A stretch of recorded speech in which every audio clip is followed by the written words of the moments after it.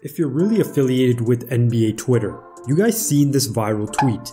Bleacher Report putting out a video saying Steph's teammate knew it was cash before he even passed it. What went more viral was a quoted tweet when said teammate said, "Hi, I'm Steph's teammate. My name is Juan." That tweet has over 400,000 likes.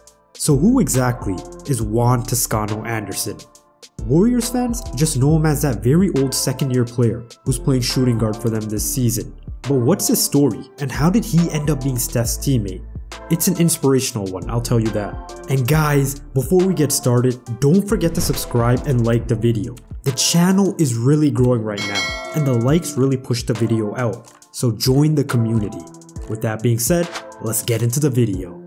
Juan Toscano-Anderson may have only played 30 or so games in a Warriors jersey, but his love for the Warriors has been coursing through his veins since he was in the 3rd grade when his teacher put him in a basketball camp. His love for basketball started then, and he naturally gravitated to the Warriors, being an Oakland, California native. He continued this basketball thing not because he wanted to go professional, but he enjoyed it so much, and by grade 11, his junior year, he realized he could do something with basketball, when colleges really started pursuing him with phone calls, emails, and etc. So Toscano, being the dedicated individual he is, started revolving his whole schedule to make him a better basketball player. That goes from eating right, to sleeping right, to practicing non-stop. It paid off, because in his senior year, he led his high school to a record-setting campaign, a 30-2 record, which claimed the school's first league and North Coast section title.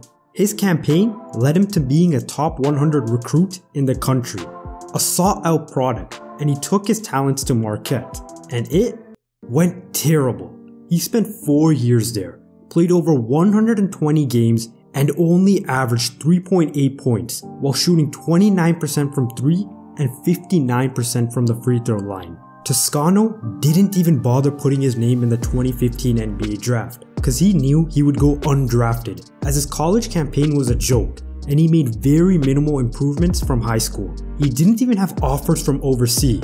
See, Toscano's game was poor and it was evident. He wasn't naturally gifted at basketball like others, so he was very lucky when the Mexican Basketball League took a chance on him, the Liga Nacional de Baloncesto Profesional.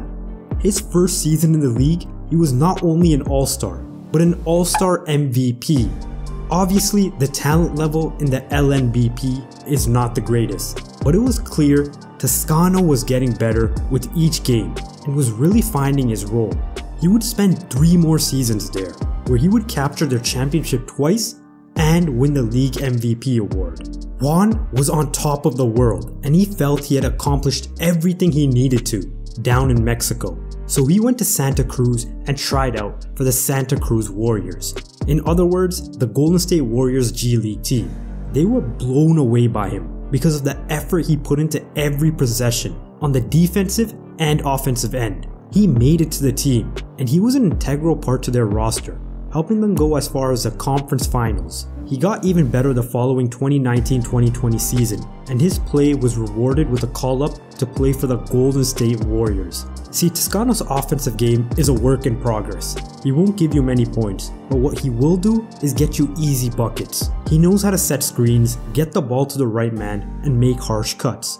Where he's most valuable at though is the defensive end. He has a 6'6" frame and is often referred to as a positionless player, able to guard 1 through 5. He makes defense so much easier for others because of how committed he is on that end and how he communicates on defensive possessions. He essentially earned his ranks, and this season he has gotten better defensively and has developed a more reliable 3-point game, shooting 42% from 3 on 2 attempts a game. The Warriors staff, especially Steve Kerr, love this kid.